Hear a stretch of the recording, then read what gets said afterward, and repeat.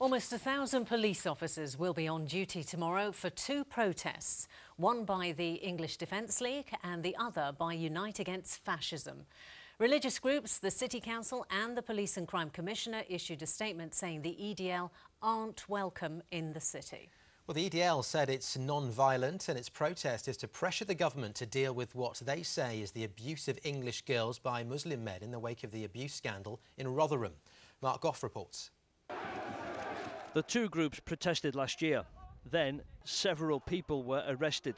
Tomorrow, the EDL will gather at a bar in Broad Street before moving to Centenary Square at 1 p.m. Unite Against Fascism will gather in Chamberlain Square. Both protests have been allowed to take place from 11 in the morning, but must finish by 3 in the afternoon.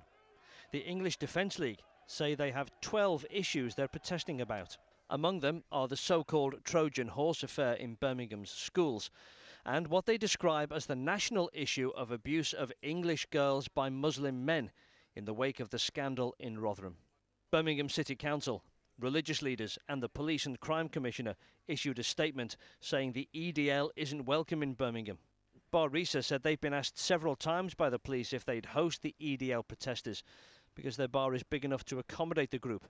They said no repeatedly, but they say they have little option other than to help the police manage this situation. The police said they appreciate Bar Risa's support in what's been a difficult and reluctant decision for them.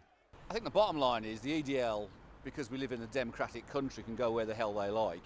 And my view is that if they are going to come to Birmingham, they want to come to Birmingham, then it's best to try and manage that as well as possible. Bar Risa is a great location to manage this particular rally.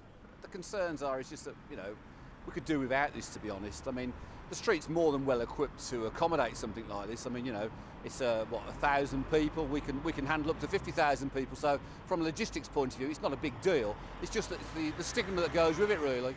Police say they'll deploy a substantial number of officers. Bar Risa says it doesn't support the EDL and will donate takings from the day to Midlands Air Ambulance. Mark Goff, ITV News, Birmingham.